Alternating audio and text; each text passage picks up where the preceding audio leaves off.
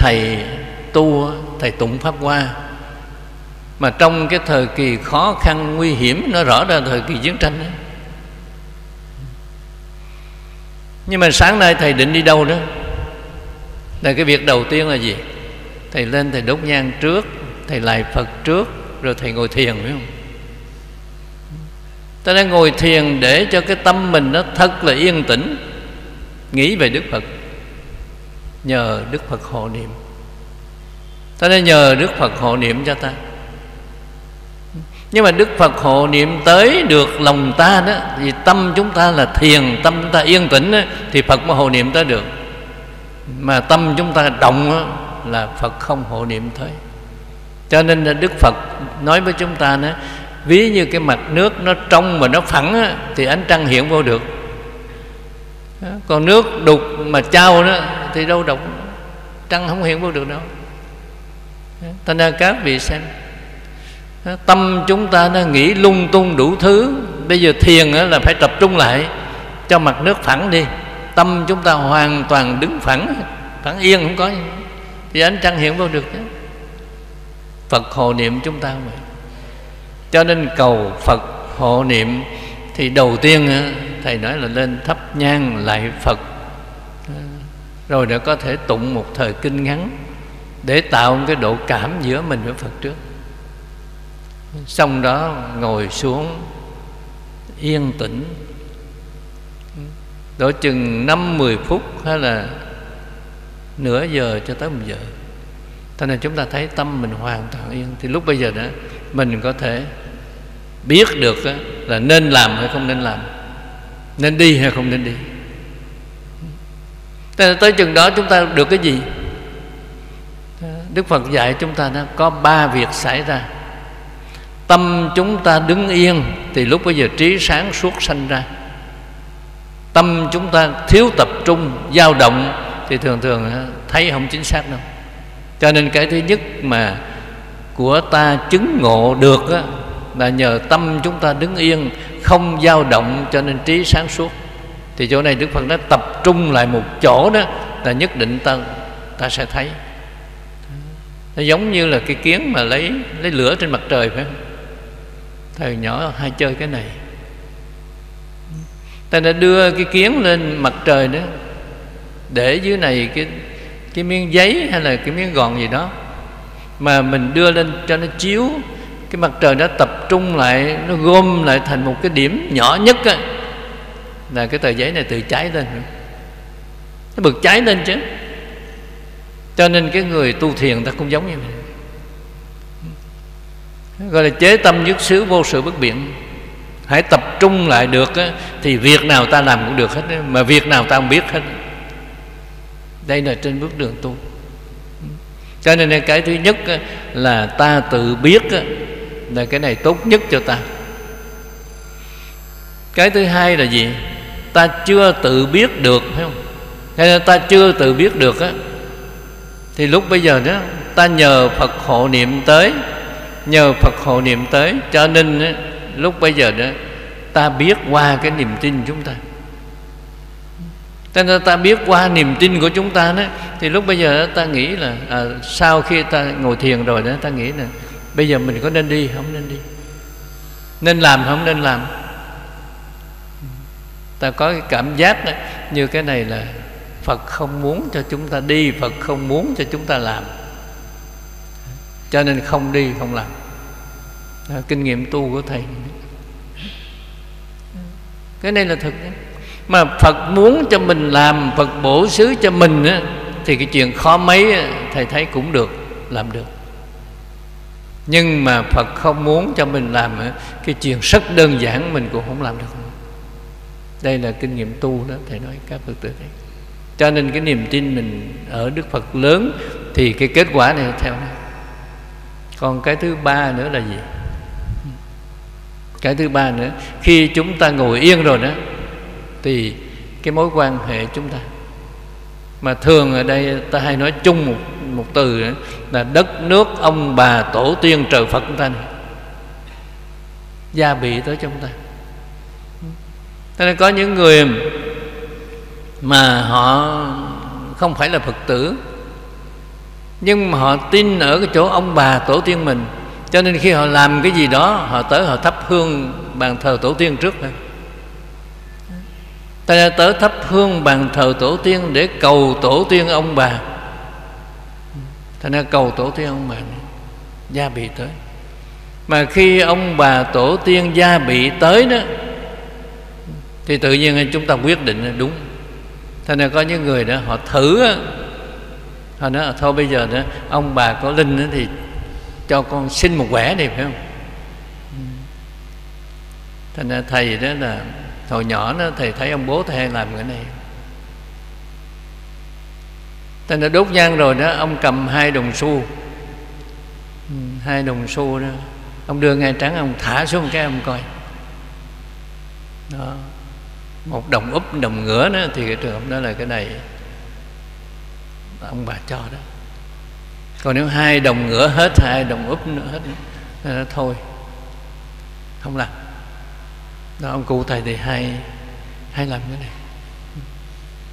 đó, tức là đem thí nghiệm cái này mình biết nhé. Còn có người đó thì họ lại làm chuyện khác nữa. Họ đốt cây nhang rồi họ coi cây nhang có công không. Mà cái này ngày nay đó, có nhiều người làm giả lắm. Họ làm cái loại nhang công này để họ dụ mình. Mua về đốt ai mà công hết. Này Phật chứng cho đây, cái này là ma giáo à. Ta nói mình có tin cái này. Ta nói tin ông bà tổ tiên mình, trời Phật phò hộ cho mình, thì cái trường hợp này đó là mình có cái cảm nhận. Ta nói cái cảm nhận này là cảm nhận quan trọng nhất. Là nếu hai tâm mình thanh tịnh, mình là Phật tử, mình tu nữa, thì mình cảm nhận ngay trong lòng. Thành ra thầy cảm thấy an thì thầy biết là an, mà thầy cảm thấy tâm bất an á, thì chắc chắn việc không thành, cho nên thôi không làm. Mặc dù cái việc đó dễ mà không làm nữa, chắc chắn là không được đâu. Đây là cái việc quan trọng nhất. Cho nên làm cái gì cũng được hết nữa. Nhưng mà Đức Phật dạy chúng ta đó là phải được an lạc và giải thoát. Tâm chúng ta bất an là nhất định không được rồi. Đây là cái trường trong lòng chúng ta lo lắng, tức là bị phiền não quấy rầy, cho nên không được rồi. Vì vậy đó mà đầu tiên Đức Phật dạy chúng ta tu cái an lạc hạnh trước. Tu cái an lạc hạnh này đó, mà khi tâm chúng ta an rồi thì sao? Tức là thế giới mới hiện ra chúng ta, thế giới của Pháp Hoa hiện ra. Cho nên sau cái phẩm an lạc hạnh thì đem đặt cái phẩm tùng địa dưỡng xuất. Bảo lúc bây giờ đó là đất liền rúng nứt và vô số Bồ Tát từ đất giọt ra. Chỗ này nó khởi đầu bằng một câu đó, thầy rút ngắn trở lại đó. Bây giờ Bồ Tát từ các phương khác chắp tay xin Phật cho phép các ngài đọc tụng biên chép giảng nói Pháp Hoa sau Phật diệt độ ở cõi Ta Bà để chúng sanh. Cái này là các vị Bồ Tát khác họ tới. Cái này là gì? Có nghĩa là khi mình chưa tu được, chưa có kết quả được, thì mình mong cầu. Mình mong cầu các vị Bồ Tát ở 10 phương giúp cho mình. Trên bước đường tu thì phải vậy thôi. Ta nên gần nhất là ta cầu Bồ Tát Quan Âm. Nên Bồ Tát Quan Âm giúp cho ta chứ. Ta cầu Bồ Tát Văn Thù, ta cầu Bồ Tát Phổ Hiền, ta cầu Bồ Tát Địa Tạng. Tất cả các vị Bồ Tát ta cầu hết để giúp cho ta. Thì tất cả các Bồ Tát này đã tới.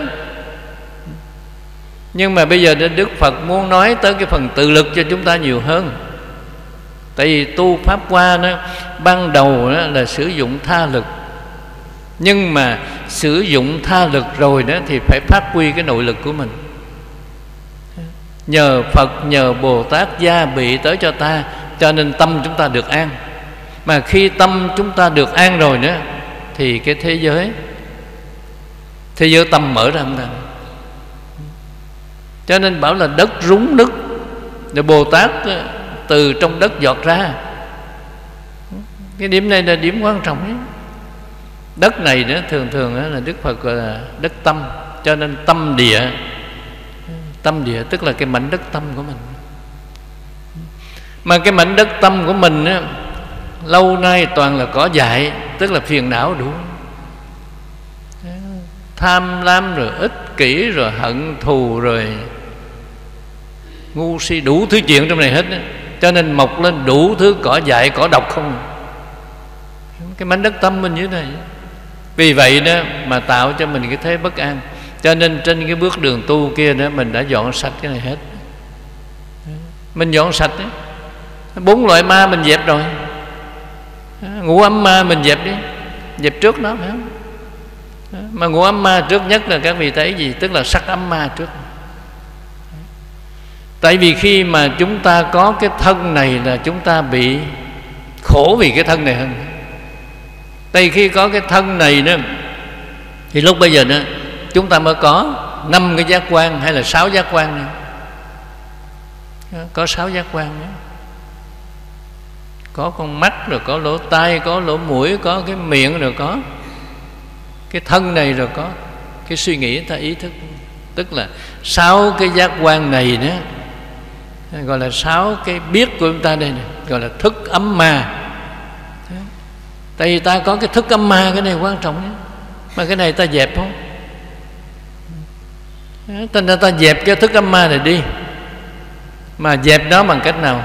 Trên bước đường tu đó là đầu tiên đó là Đức Phật dạy chúng ta cái nào dễ nhất ta dẹp trước. Thành ra cái nào dễ ta dẹp đi. Thành ra chúng ta đó thường đó, là hay có một cái là thích ăn cho no, phải không? Ngủ cho say và sống cho sung sướng. Thành ra từ cái chỗ này ta lao đầu vô đây, ta khổ, ta làm nô lệ cho nó. Đây là trên bước đường tu đó, là chúng ta dẹp cái này trước đó. Tức là những cái đòi hỏi mà không chính đáng, những cái đòi hỏi mà không cần thiết á, là chỗ này chúng ta hạn chế nó tối đa. Nên kinh nghiệm tu thầy thấy đây rồi. Cái lúc mà còn đi học, thầy 1 tháng á, là chỉ được có $70 thôi, nhưng mà thầy vẫn sống dư. Những người bạn của thầy đó 1 tháng nó $100-200, nhưng mà nó vẫn thiếu, phải không? Tại sao vậy? Tại cái đòi hỏi về sinh hoạt của nó nhiều quá. Ta nói đầu tiên đó là nó đi thuê một cái phòng ở cho rộng, phải không? 1 tháng bao nhiêu nữa? Rồi tiền ăn nó bao nhiêu rồi? Tất cả những này chi phí thiếu. $200 thiếu rồi. Đây là trên bước đường tu ta nghiệm. Cho nên cái gì không cần thiết chúng ta cắt bớt. Tại vì ta có cắt bớt thì lúc bây giờ đó con người ta mới được tự do hơn, phải không? Cái gì ta quen thôi chứ. Cho nên cái thân này đó chúng ta xử nó trước. Cho nên ta không cho nó đòi hỏi quá đáng. Nên các Phật tử chúng ta đó, thầy nói đôi khi đó, chúng ta ăn cho quá nhiều, phải không? Ăn quá nhiều rồi bây giờ ta thừa đạm, ta thừa chất béo. Rồi lúc bây giờ đó chúng ta phải tập luyện, hay là chúng ta phải đi hút mỡ, phải không? Khổ. Đây là trên bước đường tu. Cho nên chỗ này Đức Phật dạy chúng ta đơn giản đó, bớt nó một chút thôi. Ta nên bớt ăn đi một chút đó. Thì cái trường hợp này ta nhẹ thôi. Ta nên ăn mà không quá nhiều và ăn không quá ít này, chỗ này vừa đủ. Mà ăn vừa đủ để sống, để tu đó, thì cái này tốn kém không nhiều. Còn cái thứ hai là ở thì sao? Thiệt ra một người đó ở trong cái phòng chừng bao nhiêu là vừa. Thì hồi lúc mà còn đi học đó là thầy ở cái phòng của thầy là có 3 thước vuông. Cái phòng thầy ở thầy thuê gọi là rẻ nhất đó, để cho cái bọn sinh viên nghèo ở đó, 3 thước vuông thôi, vừa đủ để mình nằm, mình duỗi chân ra thôi. Thành ra mình cao 1 thước 6, 1 thước 7 đi thì nó cũng còn trên khúc đó. Đây là trên bước đường tu. Thực ra mình ở chừng đó. Nhưng mà nếu hai các Phật tử nghiệm xem, Mình có một cái nhà rồi, muốn mua cái nhà nữa, muốn mua cái nhà nữa, muốn mua nữa.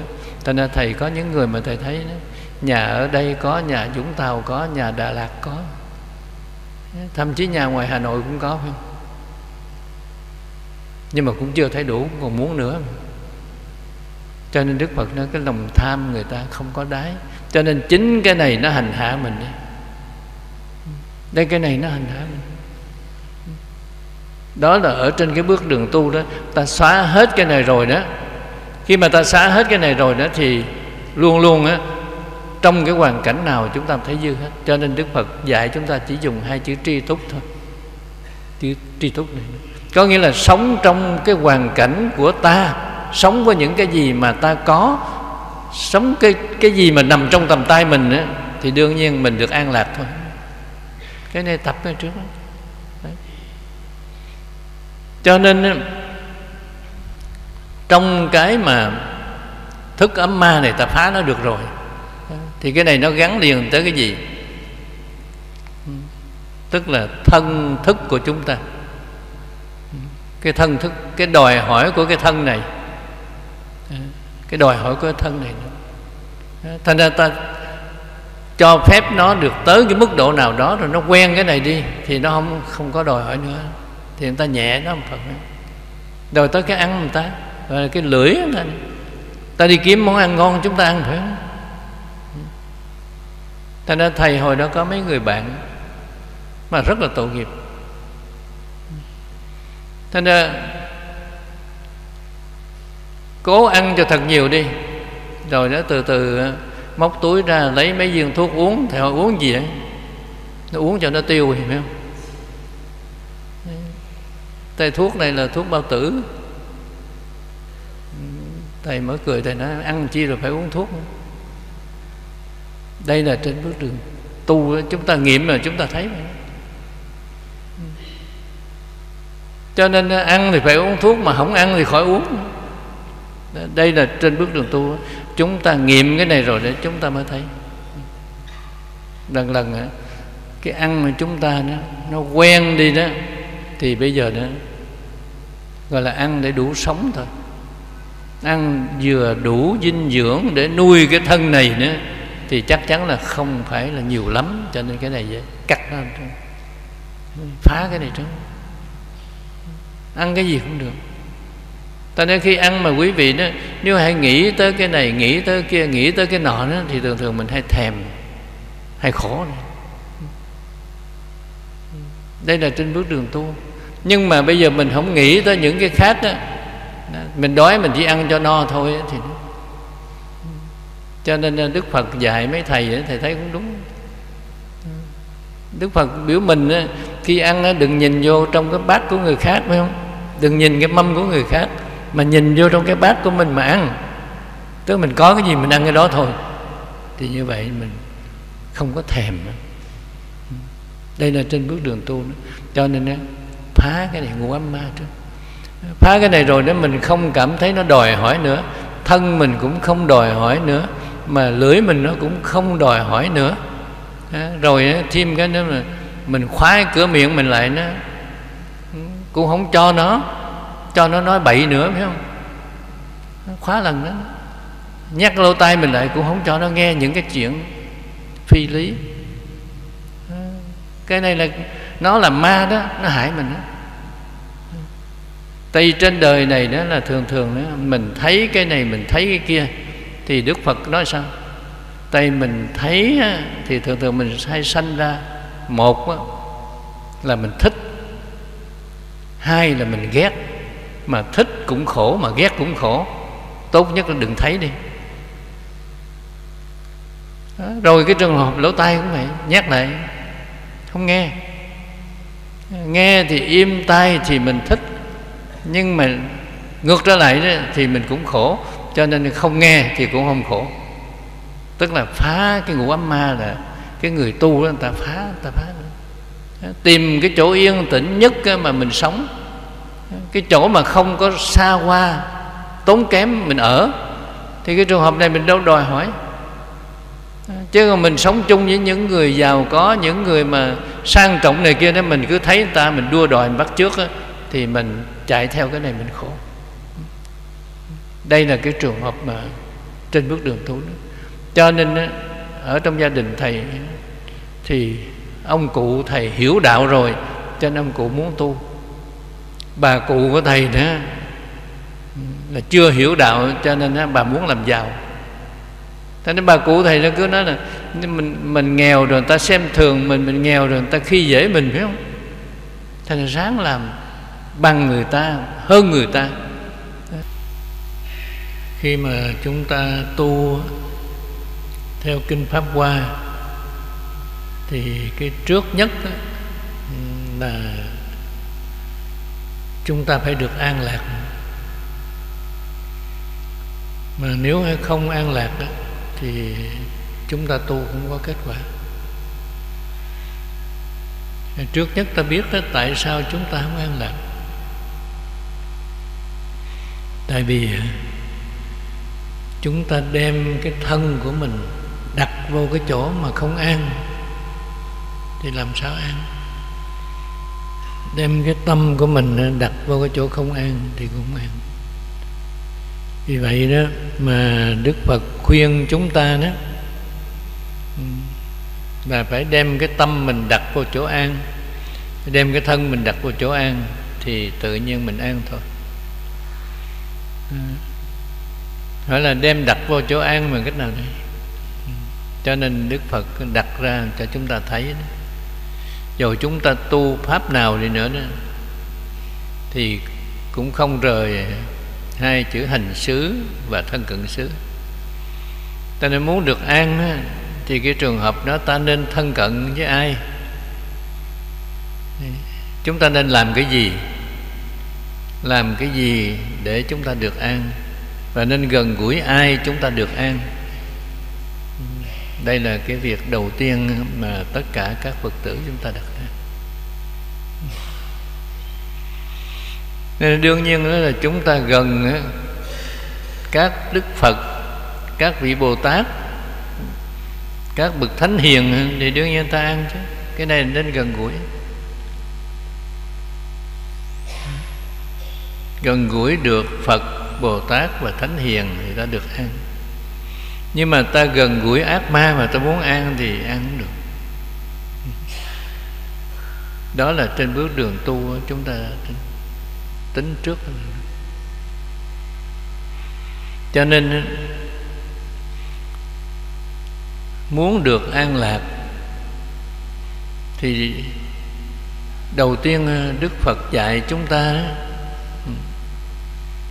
là muốn được an lạc thì có hai việc: hành xứ và thân cận xứ.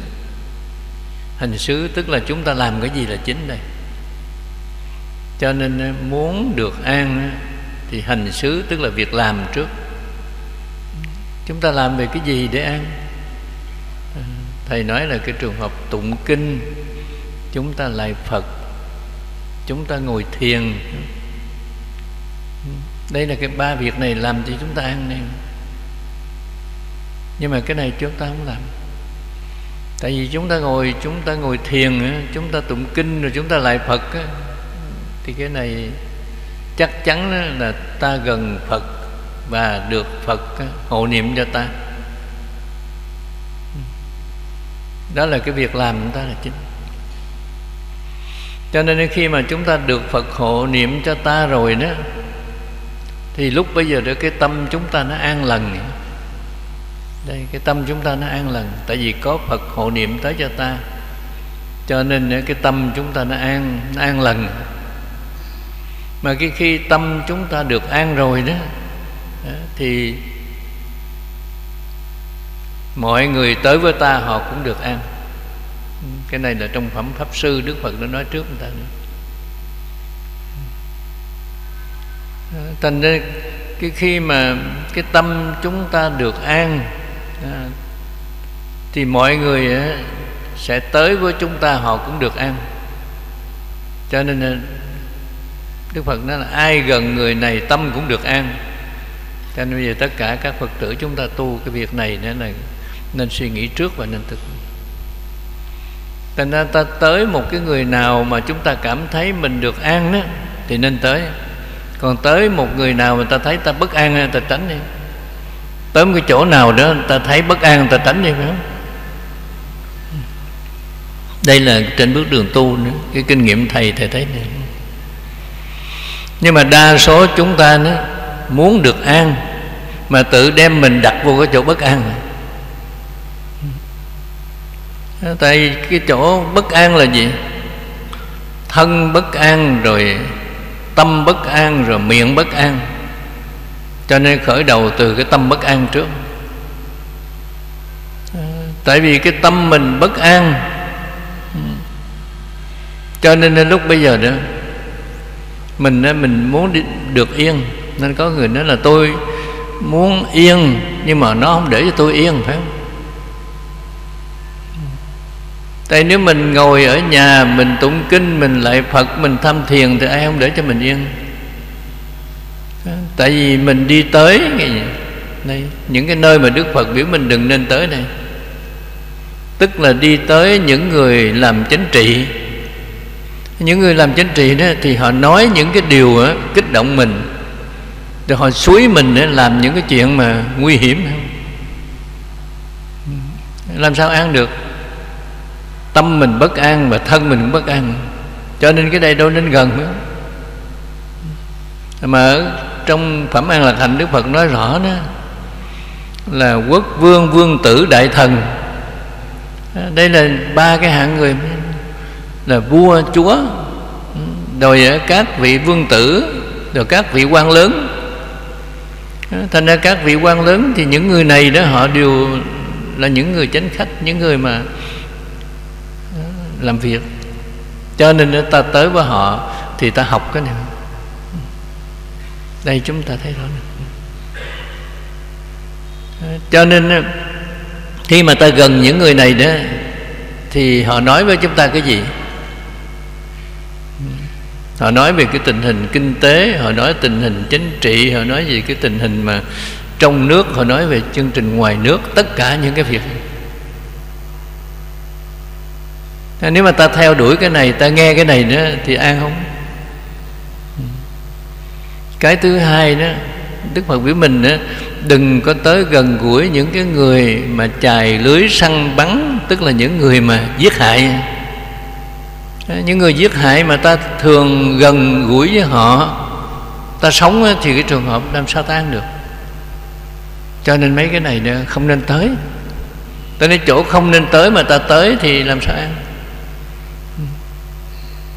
Hay là những người đó mà làm những cái chuyện mà không tốt đó, mà ngày nay chúng ta thường nói gì? Những người mà làm những chuyện tội này này là cờ bạc, hút chích, phải không? Mãi dâm. Ta nên những người cờ bạc, những người hút chích, những người mãi dâm á, mà ta liên hệ với họ, sao ta ăn được? Cái này là nguy hiểm chứ. Cho nên cái này nên Đức Phật khuyên chúng ta nên tránh đi. Muốn được an là mấy chỗ này chúng ta không vô. Và cái trường hợp đó, nếu mà thấy cái chỗ đó có lợi nhiều quá đó, thì chúng ta cũng nên tránh luôn. Tại vì cái chỗ đó có lợi, mà lợi nhiều, coi chừng cái lợi mà bất chánh, cho nên sẽ có nhiều người tranh giành ở đây. Thành ra ta đúc đầu vào đây chắc chắn ta chết. Nên nói thầy nhớ hồi lúc mà mới giải phóng, thì lúc bây giờ đó nó có những cái công ty mà nó ra đời, nó chuyên lừa đảo thôi. Cái trường hợp đó nó cho mình sao? Tất cả các Phật tử mình mà có tiền đem bỏ vô, góp vốn vô, nó cho mình lời 16% tháng, 15% tháng, thì các vị thấy lấy đâu trả? Tại nên có người tới hỏi thầy, thầy nói theo như thầy thì không nên. Mình có một chút xíu trí tuệ, mình thấy mình biết không nên rồi. Nên một tháng làm sao mà lời ra được 15-16%, thậm chí tới 20%? Cái này làm gì mà lời dữ vậy? Cái này là không thực. Đây là chuyện mà không thực. Cho nên ta đúc đầu vào đây thì ta dướng. Thành ra có nhiều người trắng tay là bị cái này. Vì chúng ta tham. Đấy. Tất cả những cái việc này đó làm cho chúng ta bất an. Thì bây giờ đã nghiệm trở lại trên cái bước đường tu đó, mà ta không gần gũi những người đó, mà ta gần gũi Phật, chúng ta gần gũi Bồ Tát, chúng ta gần gũi Thánh Hiền nữa, thì chắc chắn là những người không làm cái chuyện này. Phật là tiêu biểu cho sáng suốt, Phật là Bồ Tát thì tiêu biểu cho cứu đời, Hiền Thánh thì không màng lợi danh phú quý. Cho nên những người mà không màng phú quý lợi danh, những người đó mà chỉ nghĩ tới lợi ích cho người khác, và những người đó mà họ có cái tầm nhìn rất sáng, thì cái trường hợp ta gần, ta học Phật, Bồ Tát và Thánh Hiền. Cho nên trên bước đường tu đó, cái điểm này là quan trọng. Mà khi ta gần những người này đó, thì ta nên xa cái kia. Ta nên xa cái đó. Mà khi mà ta thích gần những người kia đó, là ta biết mình đây là nghiệp nặng, cho nên mình rớt vào cái thế giới của ma rồi, không bao giờ ra được hết. Ma này là gì? Cho nên Đức Phật dạy mình có 4 loại ma. 4 loại ma. Thứ nhất là ngũ ấm ma, thứ hai là phiền não ma, thứ ba là tử ma, thứ tư mới tới thiền ma, phải không? Thành 4 loại ma.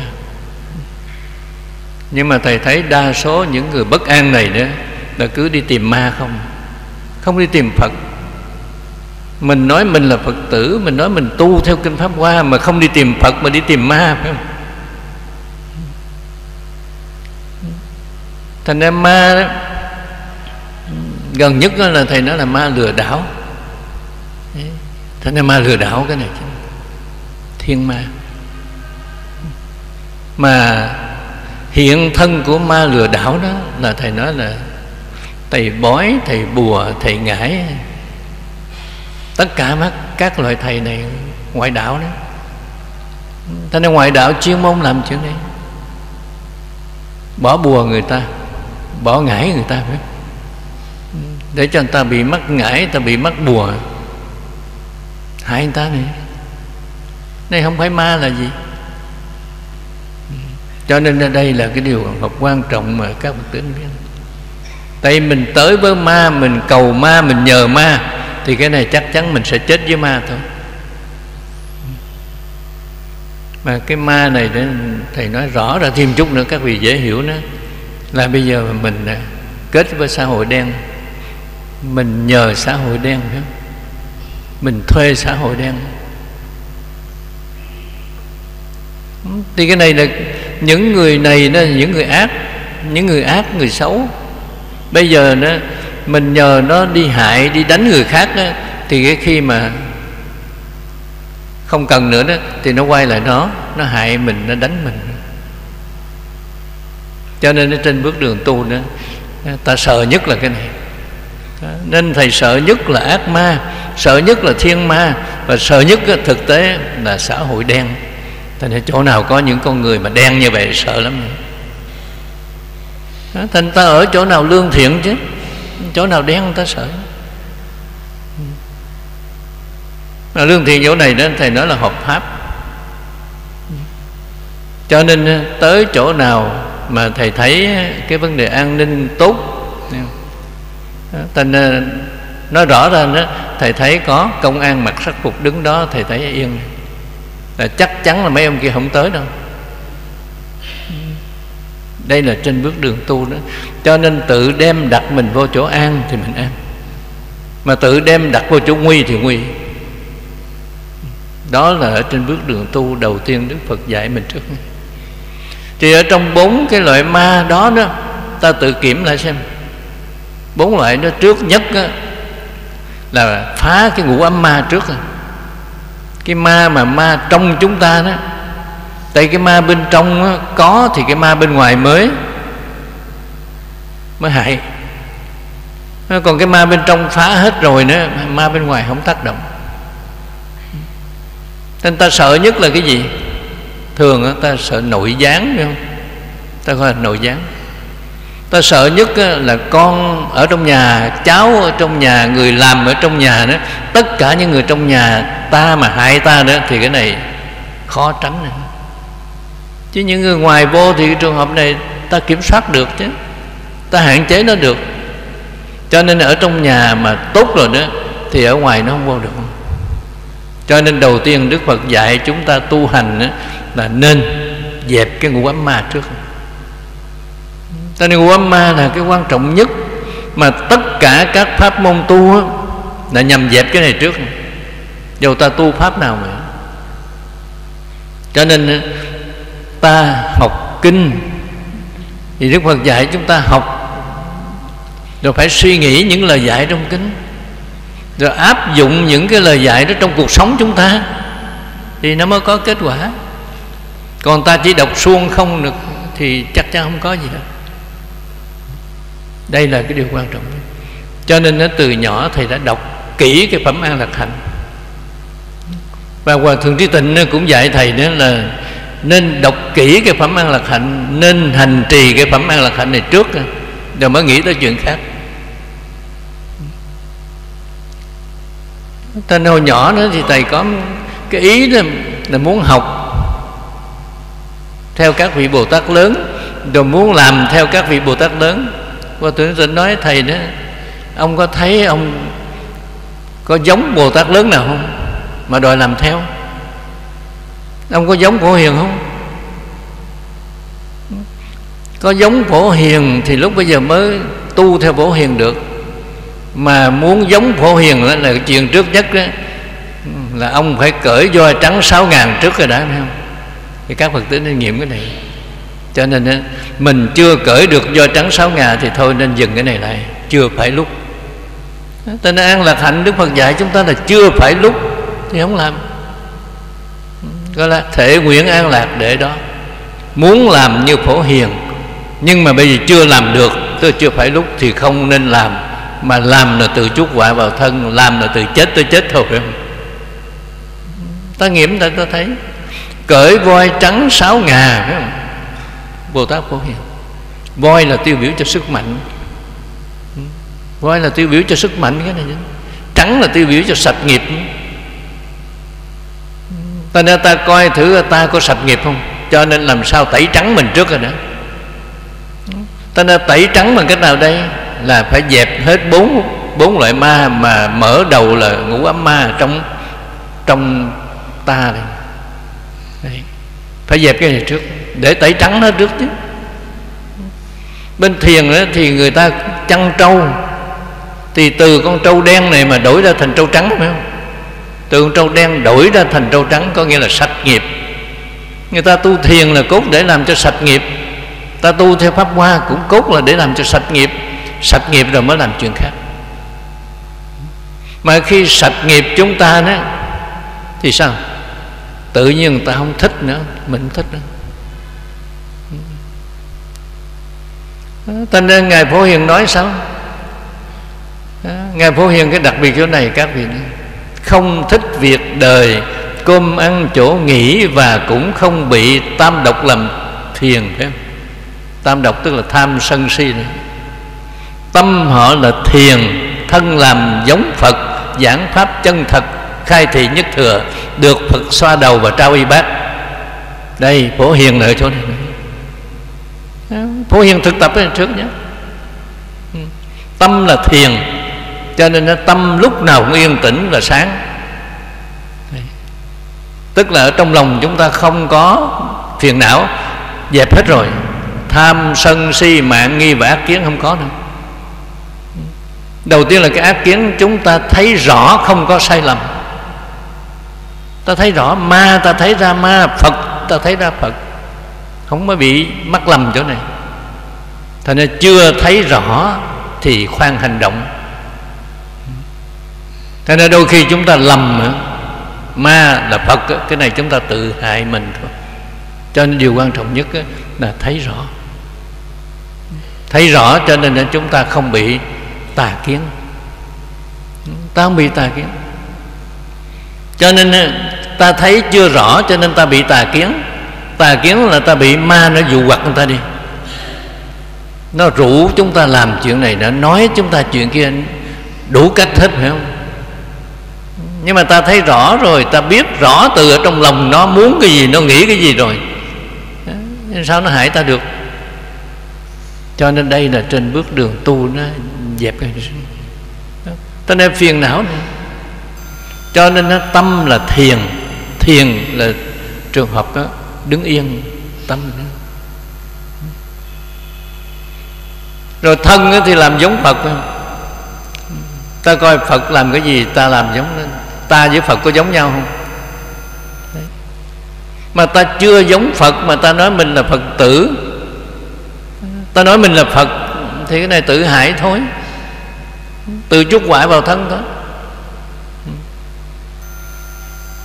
Thế nên sư tử là sư tử, mà chồn là chồn, phải không? Sói là sói. Sói không phải là sư tử, chồn không phải là sư tử. Thấy thì cũng giống nhau vậy đó, nhưng mà này hoàn toàn khác chứ. Thế nên ta là sư tử hay là sói? Thì chỗ này coi. Cho nên giống Phật là giống sư tử, là Chúa Sơn Lâm đây. Tà ma ngoại đạo không ai hại được, gọi là thân làm giống Phật. Thế thì thân làm giống Phật là Đức Phật á, là thấy rõ cái người đáng độ thì độ, cái việc đáng làm thì làm, cái điều đáng nói thì nói, phải không? Tại vì ta nói không đúng, ta làm cái việc sai, cho nên đó, quả báo chúng ta mang thôi. Phật không bị cái này. Nói đúng người, đúng chỗ, đúng lúc, nói có lợi ích thì nói này. Cho nên cả đời chúng ta làm mà ta không có kết quả gì hết. Đức Phật làm rất ít nhưng mà cái kết quả rất lớn. Cho nên gọi là thân giống Phật, làm giống Phật. Thật ra tâm ta lúc nào cũng yên tĩnh, việc làm chúng ta đó giống Phật. Lời chúng ta nói ra là luôn luôn đúng chứ không sai nữa. Gọi là giảng pháp chân thật. Pháp chân thật tức là nói đúng. Hay cái gì ta nói thì cái đó sẽ xảy ra đúng như vậy thôi. Đấy. Ta đạt được cái chỗ này rồi đó, thì lúc bây giờ đó sao? Phổ Hiền đó là được Phật xoa đầu. Được Phật xoa đầu, lấy tay xoa đầu ta và trao y bát cho chúng ta.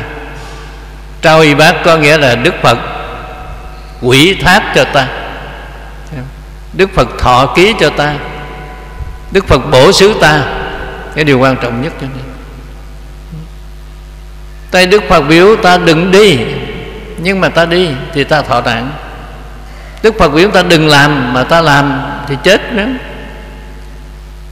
Đây là trên cái bước đường tu đó.